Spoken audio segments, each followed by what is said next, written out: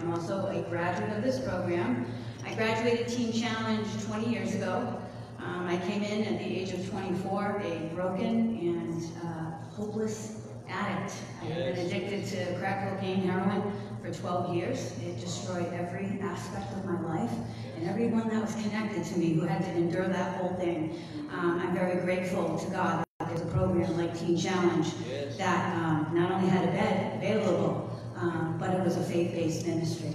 And God has truly used this program to change my life. And I'm blessed to be able to continue to work with the ministry.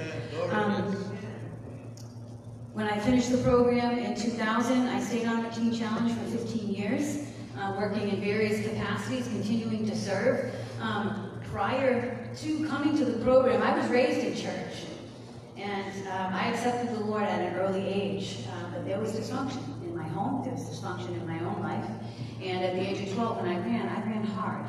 And coming into a program like this, even though we come in as adults, there's still a lot of trauma, a lot of years of things that God uses this program also to help us work through while we are being able to encounter our Savior on a daily basis.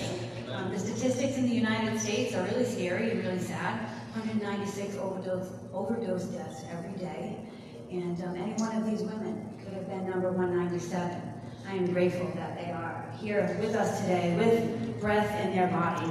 You may know someone who has an addiction. I pray that today if you'd be able to share the hope with them that there is treatment out there for those who struggle with life-controlling problems.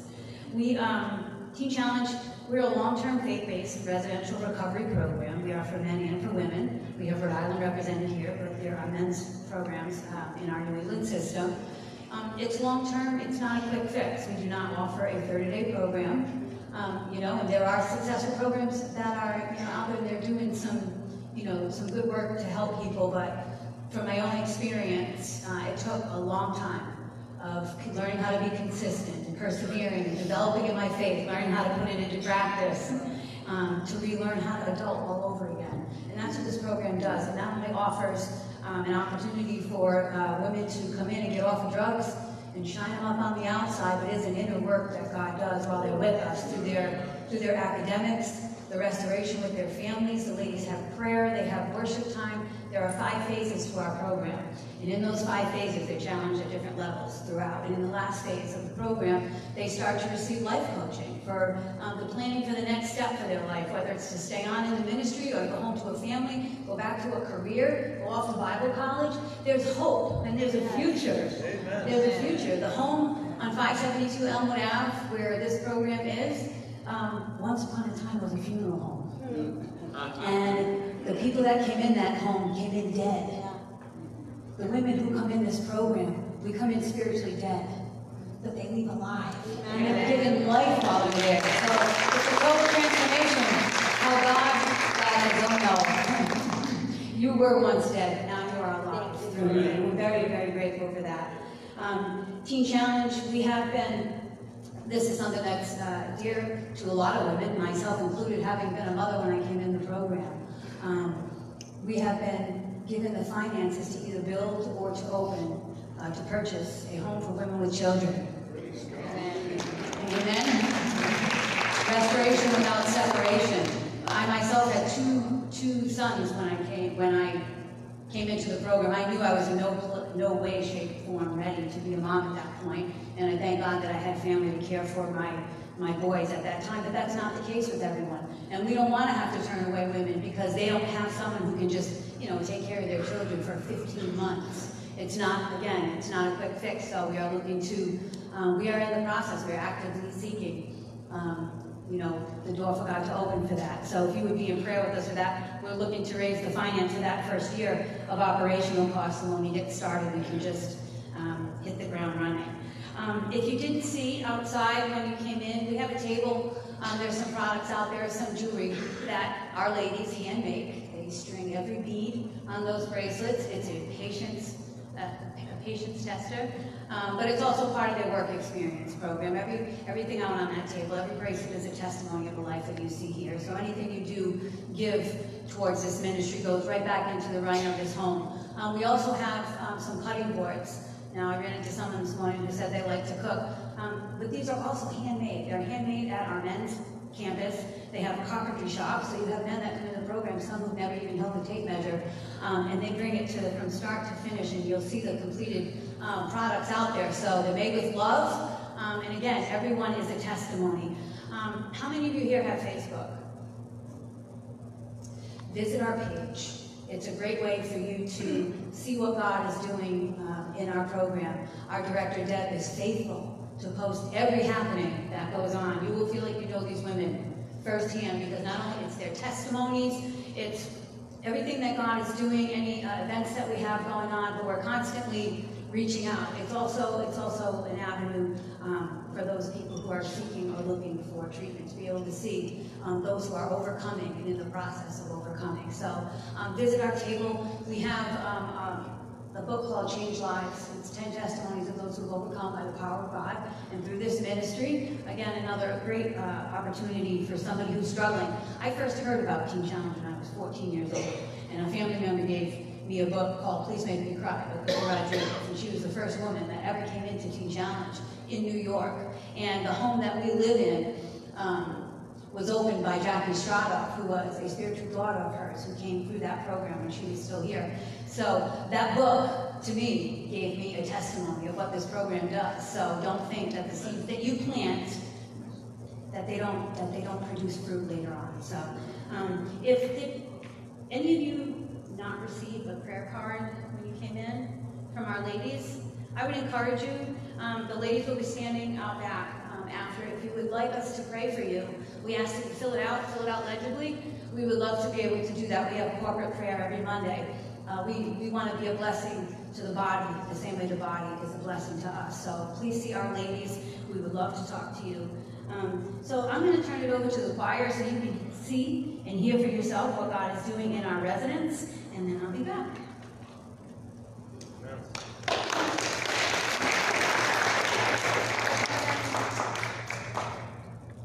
Hello. Good morning, everybody. Hello. Good morning. My name is Hope. I'm 45 years old. I've been at Teen Challenge for almost 6 months now. God has saved me from domestic abuse, where I was mentally and physically beaten down by my daughter's dad for years. After that, my dad passed. I ended up using meth and then heroin. And God made a way for me to come to Teen Challenge. The Bible verse I stand on is Philippians 4:13. I can do all things through Christ who strengthens me. God bless. Good morning. My name is Caroline. I am 42 years old. I've been at Teen Challenge for almost 11 months. I'm so grateful to be here today. I'm so grateful that I have a Heavenly Father today. Before coming to Teen Challenge, I was wrapped and held in bondage from childhood trauma, neglect, abuse, and just feeling abandoned. And that left me completely broken, hopeless, and empty, and seeking anything to fill the voids. I sought out relationships, I sought out money, I sought out things, all the things of the world, job positions, anything to fill me, and nothing could. Eventually leading me to seek out drugs and alcohol, any drug, any alcohol. And every time it left me emptier than the time before. I found myself in and out of psych wards, detoxes, hospitals, over and over again, like a revolving door. Just looking for an answer through people, through a doctor, through anything. Just tell me what's wrong with me so I can fix it. I didn't know that it was Jesus. So I ended up losing custody of a child that I had at 18 months old, my beautiful son Jackson, and even that couldn't keep me. And giving birth to a child, bringing life into this world, couldn't keep me from destroying myself and anyone I came in contact with.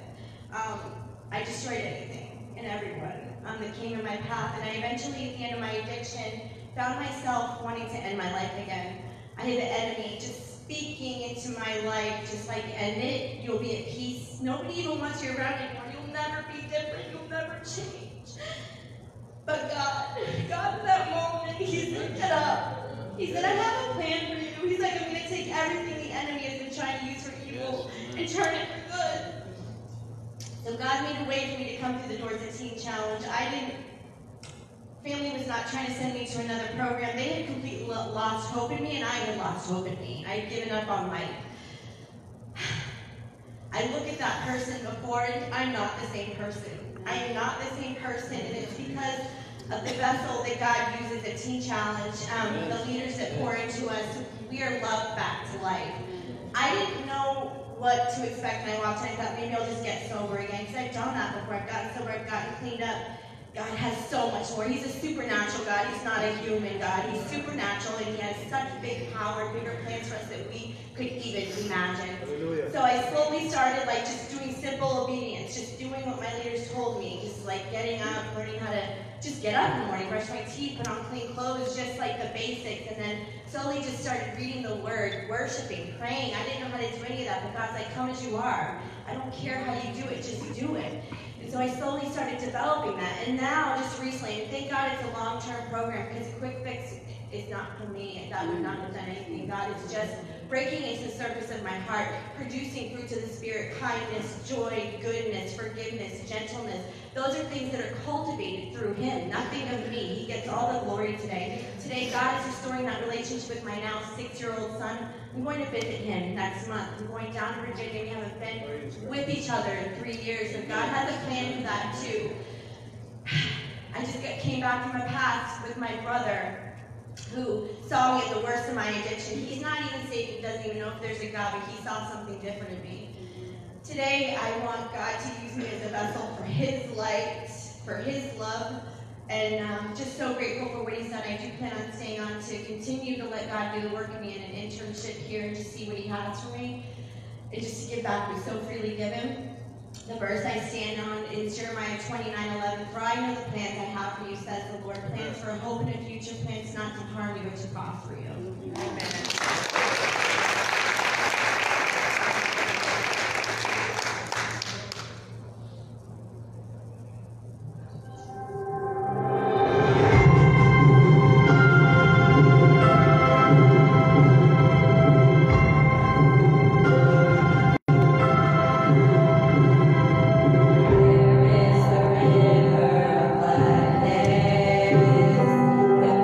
From Emmanuel's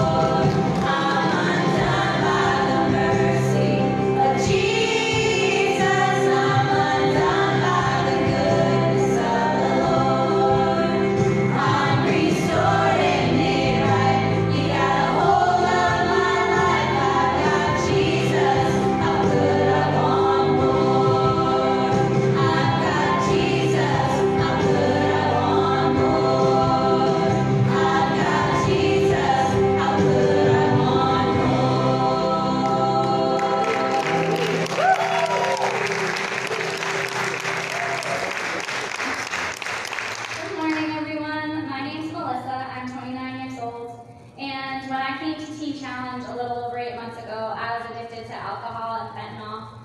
I had been raised in the church. I grew up in a Christian home, but I walked away from it when I was an adult. But even though I walked away from Jesus, he came and found me. And that's why the verse that I stand on is Luke 15:7. There is more joy in heaven over one sinner who repents than over 99 just persons who need no repentance.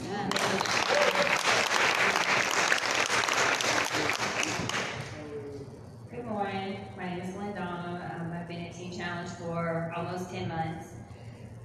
God has rescued me from a fentanyl and cocaine addiction.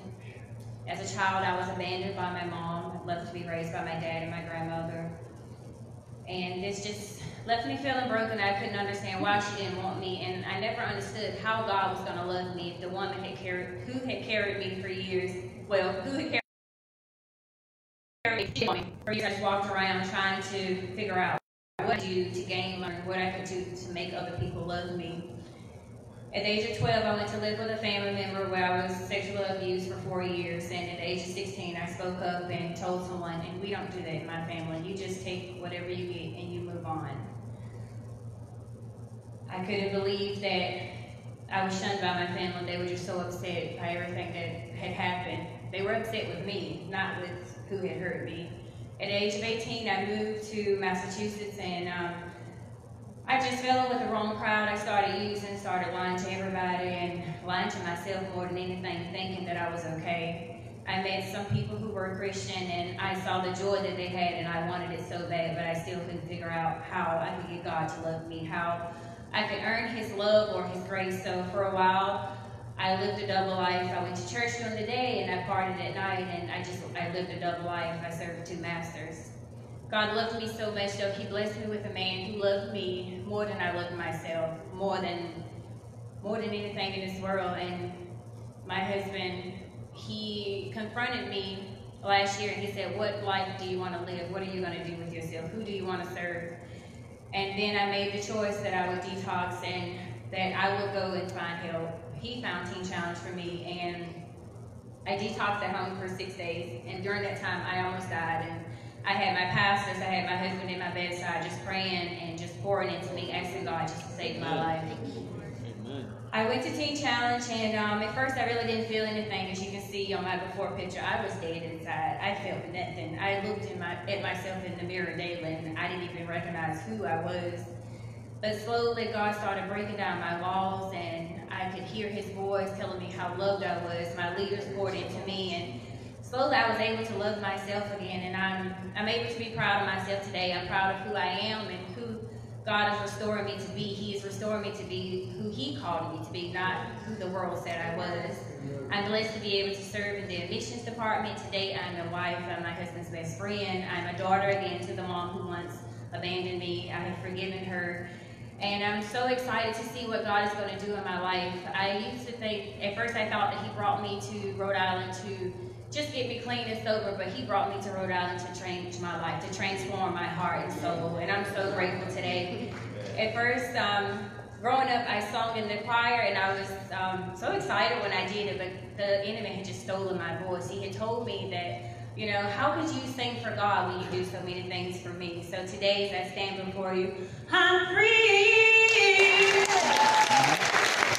Praise the Lord, I'm free. No longer bound, no more chains holding me.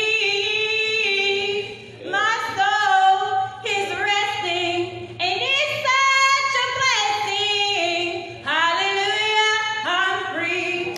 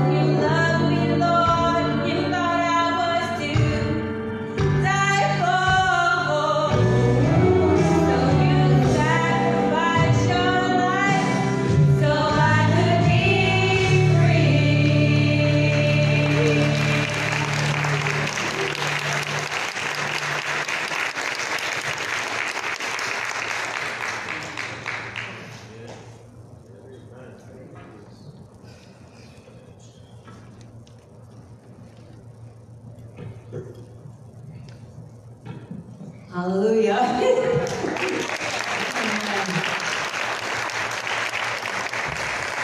is a miracle-working God.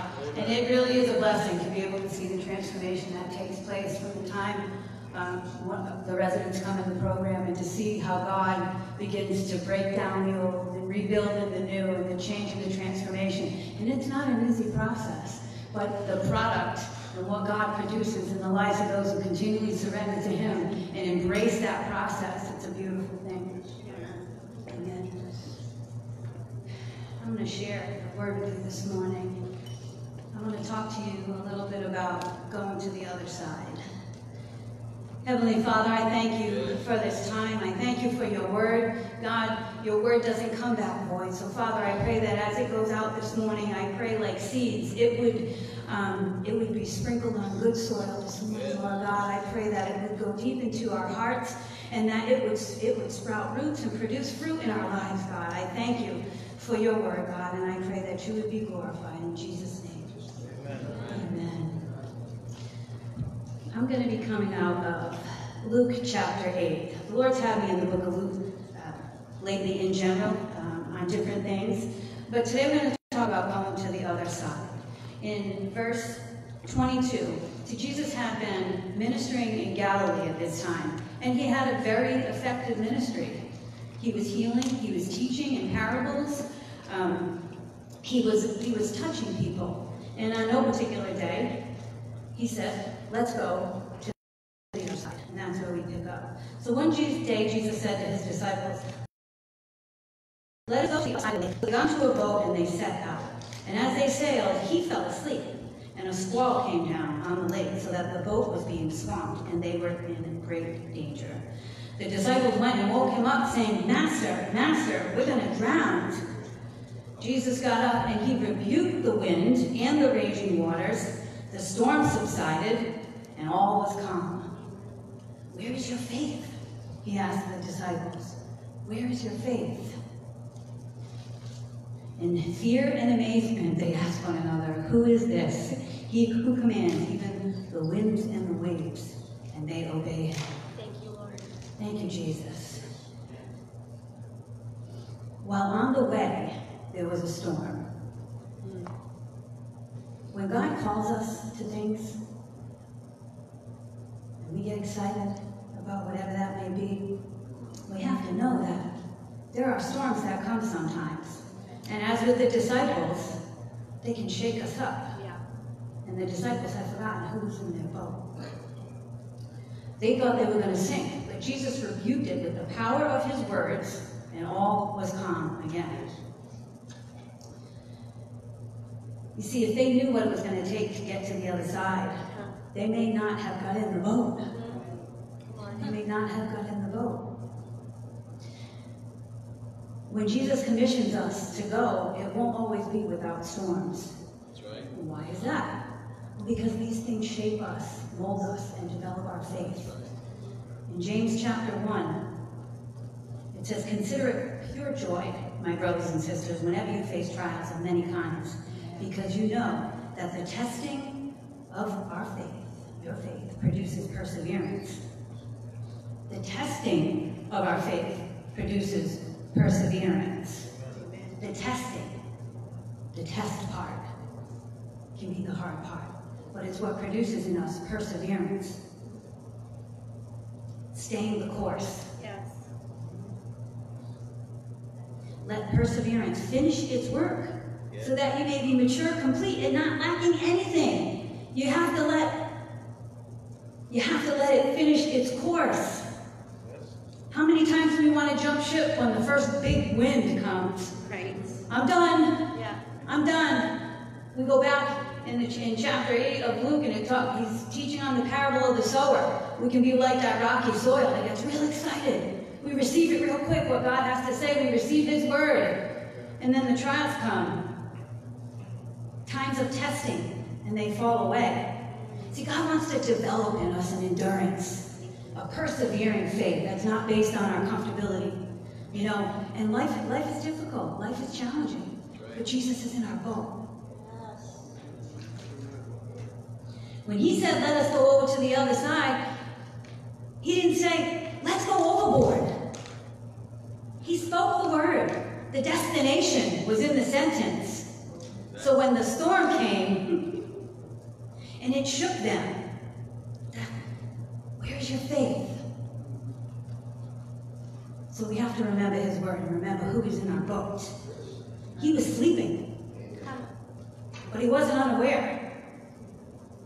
When Jesus is in the boat, we can't sink. And that's not making light of the trials of things that we face and encounter in life, and whatever depth that you may be. But there was an expected destination when he spoke those words. Let us go to the other side. There was an expectation and there was a purpose. And in the middle of the two was the lesson. Amen. The lesson, the trial, and the testing of their faith by something that came and shook them a little bit. Jesus was the life preserver. His calling and divine purpose for our life, it does require change. And sometimes in those times of testing, that's where we dig in our heels and we begin to learn, and his word becomes more real to us in scenarios like that than maybe it does at other times. We have those mountaintop experiences, and those are great. When you lift something up high, you drop a heavy object down, what does it do to the dirt? It makes an impression. So when God allows us to experience those high moments, just know that when we come down, so we have some depth to us and to our character. So yes, storms will come, but hold on, Jesus is in your boat. There is an expected destination. So life is a challenge, but the greatest insights come through challenging times. Our program is called, well, now it is called Adult and Teen Challenge. Originated as Teen Challenge, but the Women's Home has always been an adult program. It's challenging, not only because the people God brings in are challenging, I know because I was one of them. So I can say that and not be offensive to our ladies. It's a challenge. The organization this is what God sends us. When God sends us to people, sometimes the people on the other side are a challenge. And when you get to the other side, there will be people out of their minds. They will be hurting. They will be dying. And they will need somebody who's been tried in the test of their faith. So the disciples, the middle ground, the purpose was to meet the person on the other side. Yes. See, Galilee needed Jesus, and he preached and healed the sick. But Jesus came for all people. Thank you, Lord. He was compelled and led by the Spirit to go to the other side. So who's on the other side? Who was Jesus looking to encounter that particular day? He knew, and he knew exactly what it was going to take. Verse 26. They sailed to the region across the lake from Galilee. When Jesus, I love this, when Jesus stepped ashore, I picture he's stepping out of the boat, and he puts his foot on that ground. He was met by a demon-possessed man. He was met by a man from the town. He was well known. For a long time, this man had worn no clothes. He had lived in a house. When he saw Jesus, he cried out and fell at his feet, shouting at the top of his voice, "What do you want with me, Jesus, the Son of the Most High God? I beg you, don't torture me." For Jesus had commanded the impure spirit to come out of that man. Many times it had seized him, and though he was chained hand and foot and under guard, he broke free. He was driven by that demon, those demons, to a solitary place. I know for me, in my addiction, I was driven to a solitary place. And Jesus speaks to the heart of the matter when he said, "What is your name?" He replied, "Legion," because many demons had gone into him. And they begged Jesus, repeatedly, not to throw them into the abyss. But there was a large herd of pigs feeding there on the hillside, and the demons begged Jesus, "Let us go into the pigs." He gave permission. Yeah, he gave permission. And they went down the steep bank, and they drowned. When those tending the pigs saw what had happened, they ran off and reported this in the town. It was the big talk. And the people went out to see what happened. And when they came to Jesus, they found the man whom the demons had gone out, sitting at Jesus' feet, clothed and in his right mind. Amen? And they were afraid. They were afraid. This was no particular person. This wasn't some stranger. This was the town lunatic.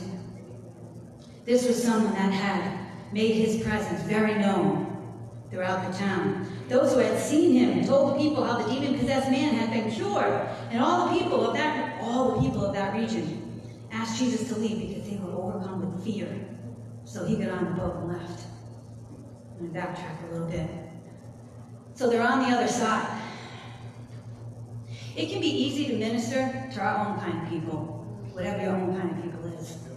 It can be easy to minister to people within the walls of the body.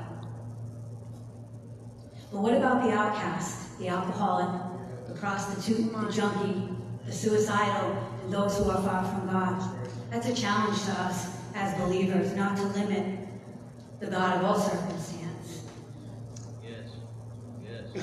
to our human reasoning.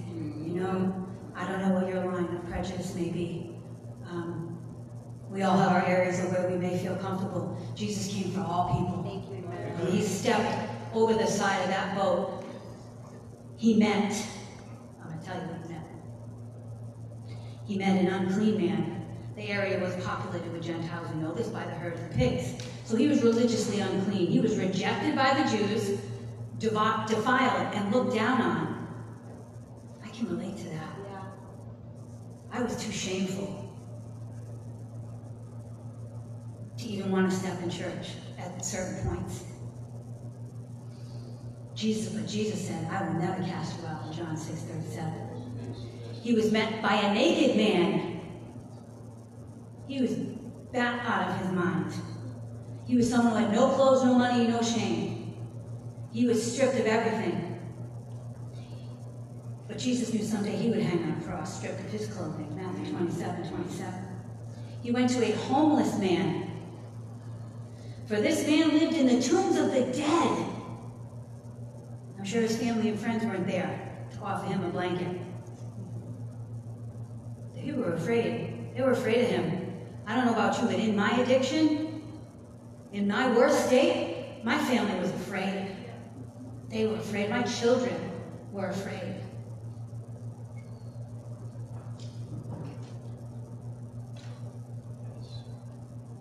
But Jesus could identify.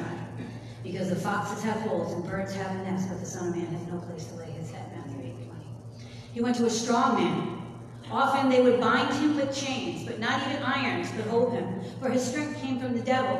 But Jesus knew no fear. John 19:11. He went to a lonely man. You know this man was possessed, but he was a child of God. Yeah, that's right, man. There's a man in there. That's right, man. And that's why Jesus spoke to the heart of the problem. He didn't say, why are you acting like that? Why are you going to scream so loud? Your behavior is just not right. We're not trying to dress up demons at Teen Challenge and have people shiny on the outside. If there's no heart change, if there's no encounter with Christ, that's the point. Yeah. The demons drove him to a solitary place. No one to love, abandoned by all. And Jesus knew one day he would be deserted by his disciples. Matthew 26:56. Little did this man know that Jesus would never leave him or forsake him. He was a possessed man. He was tormented. No one could pass by this way. In this town, he was well known. He was the worst demoniac mentioned. He had over 6,000 demons. He was violent. But Jesus came to heal all who were under the powers of the devil. In Acts. He went to a suicidal man. He would often cut himself with stones and cry out day and night. He wanted the pain. He wanted to stop the pain. He wanted to die. He was without hope. He was tormented. He was hurting himself. He was tormented. Every year, millions of people globally die from suicide. We have many women who come into our home who have struggled with that in times of desperation. Now, God is a God of hope today. Yes. He is a God of hope today. And only Jesus could take away our hurts and pains and give us a new life. He came to be the substitute substitute for us so that we can live. Isaiah 53:5.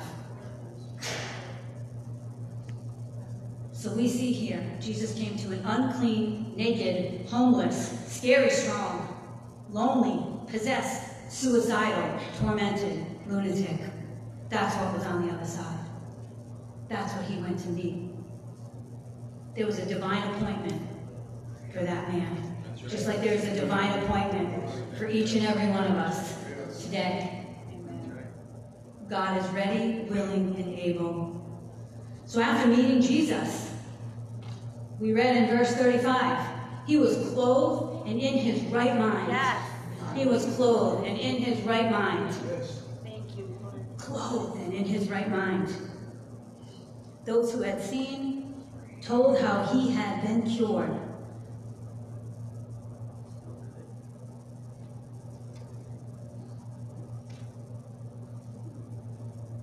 Jesus had commanded the heart of the problem out of this child of God.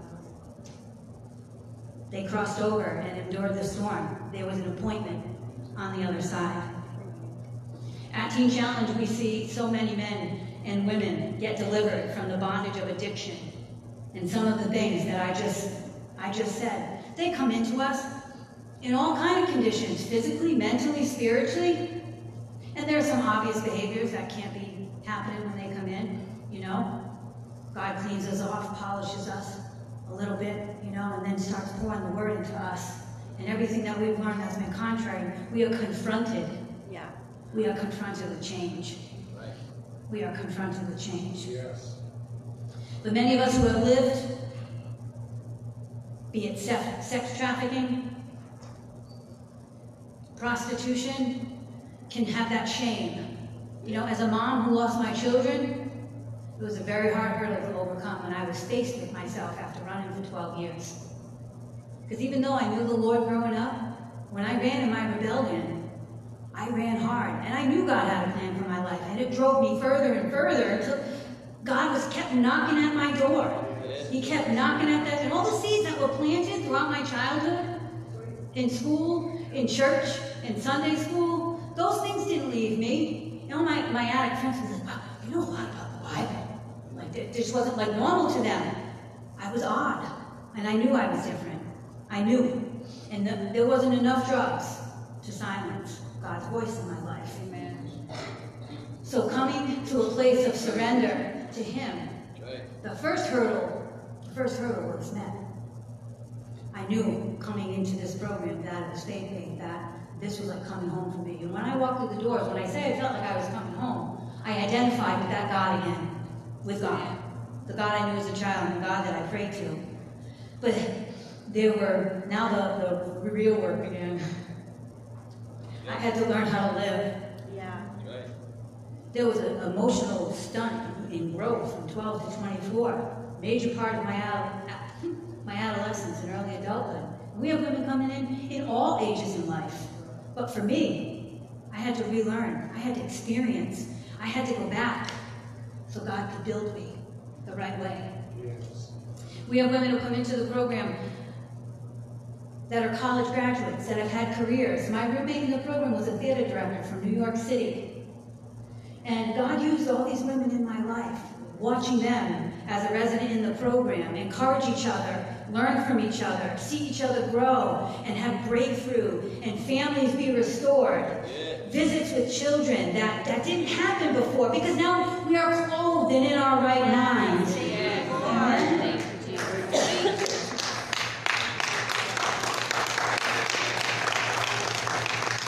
God is faithful. Life can beat us down. It can be lonely.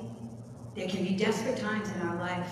There are situations and circumstances that may come while you're in that boat that you never saw coming. But just know that He's in the boat with you. Oftentimes on the other side, it's unfamiliar. God may be calling you to the other side. God may be just knocking at the door of your heart, and you're like, you know, we tend to look at our own resources and our own strength and our own level of comfort. God, I can't do that. How am I going to do that? Like Moses, I can't even speak. You want me to do what? We have to get in the boat And know that there's purpose. There's purpose in the process to where God is taking you. Whether you have known the Lord for 30 years or you're new in the faith, God's in your boat. And he wants to help you brave the storms of life with him. And through that, you will be tested and you will be tried and you will become stronger. You know, like I love the idea of going to the gym. And, but the actual working out, getting there and doing what I need to do to get to the place where I'd like to be, it's a whole nother story. And so it is with our walk. It's the same way with the Lord. When the ladies come in the program, they're given curriculum at each level of the program, the introduction phase, why am I here? Some basic scriptures and some books to read. We start them in the Word. And again, sometimes there's that honeymoon period, with the Lord, and other times there's not. But they learn every day to push through. And the people that God has placed there, this is his ministry. And what he does here, it's by his power and it's by his strength. If we make ourselves available to him, God will give you what you need to do what he's calling you to do. And that is what he does. He doesn't want us to be blown aside. He doesn't want us to fall aside at the least little wind because we have no root in him. We get joyful and receive it, but when push comes to shove and the rubber meets the road, it's very sad, that every woman that comes in the program doesn't make it, but that's reality. I've seen so many success stories. But I've also known some that tragically met their end by addiction. So I thank God every day for what he does in the lives of these women here, and that there is hope. Amen. Amen.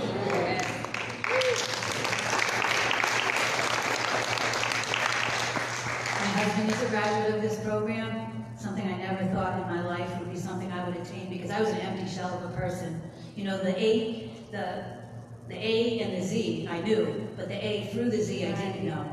So even in relationships, just learning how to be was a whole different level. And that's why, in any recovery, they'll say you need to focus on you for the first year. And it's very important because God knows what he's calling you to. And we have to be in love with him first. He's got to be our all. He has to be our everything. Yes. Everything else will come in time. He doesn't want us to use anything to fill that void. He is the lover of our soul. So if we're to be like Jesus today, we have got to go to the other side. We can enjoy being in Galilee. It can be familiar. But God's calling us out to the other side of the lake. There are too many people in this world to not make ourselves available to the Lord for his purpose. So, 2 thoughts I'd like to leave you with today. And I'm going to sing a song. But the first thought is God calling you to the other side? Has God been knocking at the door of your heart? Is he calling you out? Is he calling you to something uncomfortable? Oftentimes, when we can endure and embrace uncomfortability, we will experience the most growth. Because we have to trust him in the process and know that it's his strength that works through us.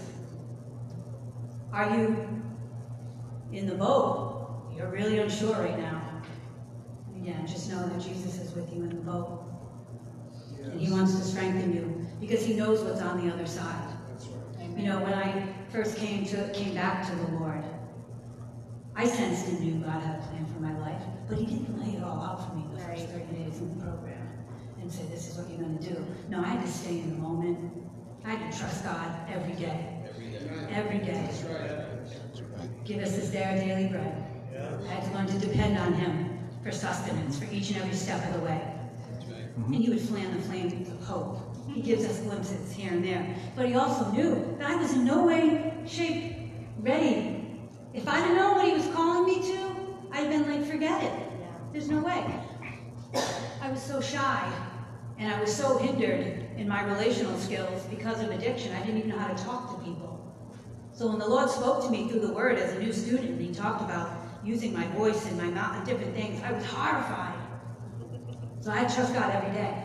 And through the different challenges and things that I experienced in the ministry, the different capacities God grew me and taught me, from learning how to check chores, to learning how to run a shift, to working with people, to learning to be responsible with the little things, learning how to walk with integrity so he could trust me with more, just wanting to serve him. So maybe you are in the boat today. Just know that the trials come to perfect our faith. Don't jump ship. It's a lot worse outside the ship than it is. I'd rather be in the boat with him through the storm than jumping out, left to my own with no anchor. Been there. And, my other thought to leave you with is maybe you are on the other side. Maybe you need the Lord more than ever before. Maybe you don't know him. Well, he's here. And the same offer from the beginning of time is still offered to us today, and that is Christ and him crucified for our sins, that we may have life and have life abundantly. Amen. I'm going to sing this song for you. It's called In Return. When I came to the Lord, I came just as I was, dope sick, full of shame. But in return, what he has given my life, not because of any of my good works, because I certainly didn't come in with a resume. What God has done in my life is all glory to him. Amen. So if you would worship with me, close your eyes if you'd like. I would just like you to think about that today. Where is God calling you to? Get off the shore, get in the boat. And there are others who will meet you on the other side, and they will pray with you and help you along in your journey. Amen? Amen.